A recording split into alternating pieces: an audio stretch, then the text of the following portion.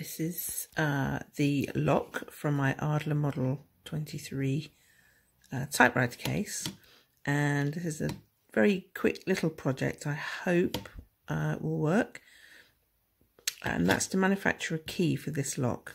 Everything is functional in the lock that I can see, and when I went to a leather shop to pick up some few bits and pieces, I took the lock with me, and the shop owner, he's the only leather supplier and supplier of sort of leather accessories and things still in business. It's a third generation shop in Vienna called Leder Kramer, and really the grandson who now runs the business, quite an older chap, was really kind. And when I showed him the lock and said I was going to try and make a key, he had a box of random keys, and he said I was very welcome to have a look through them and see if anything fit, and he gave me this key for free.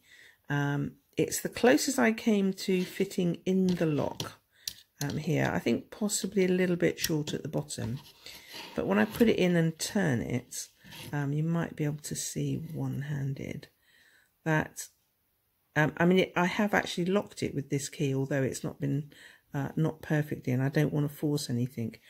But I think it's possible, if I file down part of that top right section, that I might be able to get it to work properly.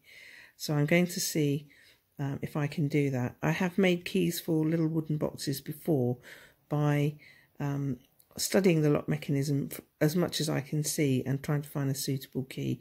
And I've managed to find keys on flea markets and file them down and make them work.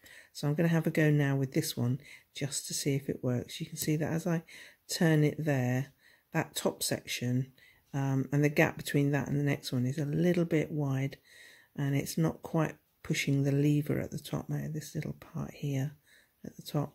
So I'm going to have a go now and see if I can make that work, a little tinker. So I'll get back to you afterwards. Okay, so now I've finished working with the key.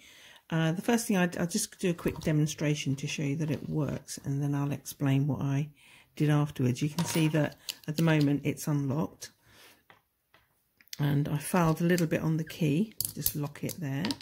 You can see it's locked in place, which is quite good. Now to unlock it, oh, am I going the right way? You have to apply a little bit of pressure. So when it's on the case, oh, there it's unlocked there. But I just wanted to point out one thing. One of the fun things about learning and tinkering with things like this is you get to learn what the parts are called. And what I've learned is that on a key like this, a hollow stemmed key here, L-shaped key. This is the stem, shank or shaft of the key. And these little sections that come down here are called the wards. This one is absolutely not necessary on this key, but when I got this key and I was testing it out in the shop, I could tell straight away that when I put it into that pin into the keyhole there, you can see that it's quite short, this ward here. So I always knew it wasn't a perfect fit, but it fits the stem perfectly.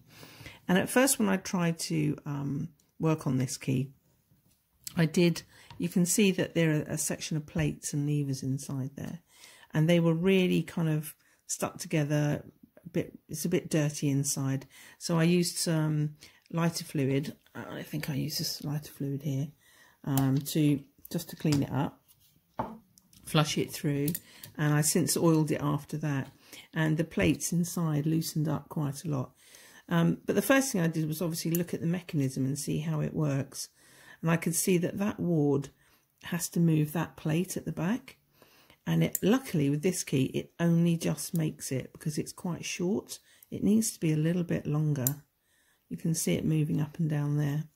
I did gently file the section of the middle of the keys there to make it work. So essentially this is how that works. That it's locked now, and that ward that plate falls down and locks it into place, and then that key, as you slide that, you can see it with a bit of pressure on it, you just move it up, the ward moves it up, and you can unlock it. And some people might think, oh well, I don't really need a key, the lock works, it's unlocked. But I always think first of all, a lock always needs to go with a key. If you can find or make one, that's great. But if this lock was to malfunction on the box and I didn't have a key, then you're really stuffed. You can't get into the case at all, and I don't want to wreck or damage it.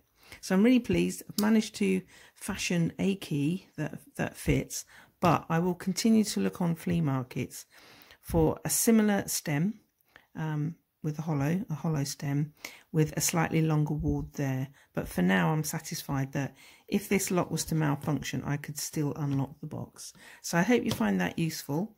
It's now got a key, and next time in the leather shop I might even buy or get a spare one. I'm sure the chap will make me, well, not make me, but I'll offer to pay for a second key. But I will look for one actually that's a bit longer to make it perfect. Maybe this one becomes the spare. So I hope you found that useful, and if you haven't got a lock on your key, a key on your lock, maybe you'll have a go. I've polished it all up as well. It looks nice and clean now. So thank you. That's that little project done.